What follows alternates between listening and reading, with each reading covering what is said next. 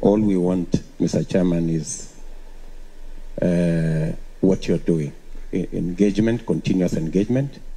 We will continuously engage you, engage your technical team with our technical team. And sometimes when we criticize, it's not because we have any issues. It's because we want the right thing. You know,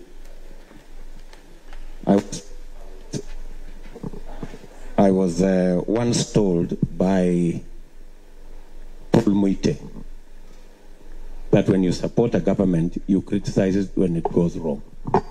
So sometimes when you see criticism, I think in that spirit. Two final things. Thank you very much. Two final things. We all agree that we are the digital highway is the place we are going. We support your commitment to the electronic register. We are trying to move our parties to also have nominations like our competitors using an electronic register. So I think that's the direction we want to go. There has been notions that are not correct, that Kenya Kwanza wants a manual register. We do not want a manual register. If you give us sufficient safeguards that an electronic register will function without any chance of failure, then we are good.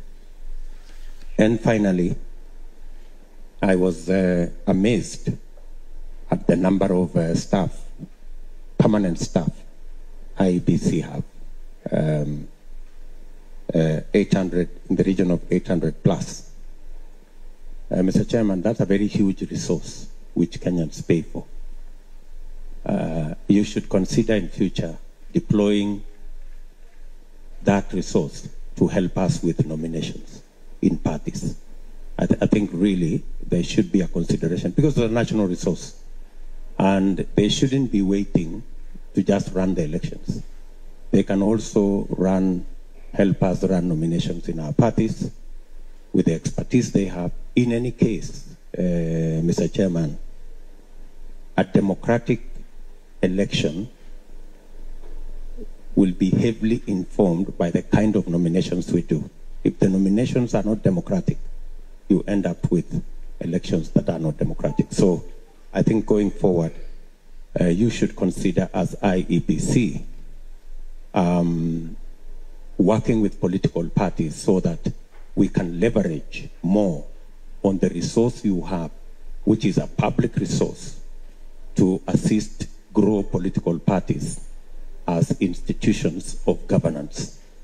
That because I believe that the strength of a democracy is dependent on the strength of the democratic institutions, including political parties that exist.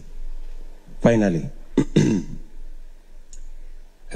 we have no problem with any Kenyan serving in any capacity, so long as they have been recruited competitively and they have the requisite skills and competencies. We have absolutely no preference for any Kenyan from any community. And if our competitors have a problem with certain Kenyans who come from certain communities, you can work out with them. We have no problem if they are replaced. But we want every Kenyan to be given a chance, and the measure should not be ethnicity, the measure should be competence, whether they are competent to do whatever it is that they are doing. I am on record, Mr. Chairman, saying that even if my competitor's brother was the chairman of IEBC, I would have no problem, so long as he is competitively recruited. Thank you very much.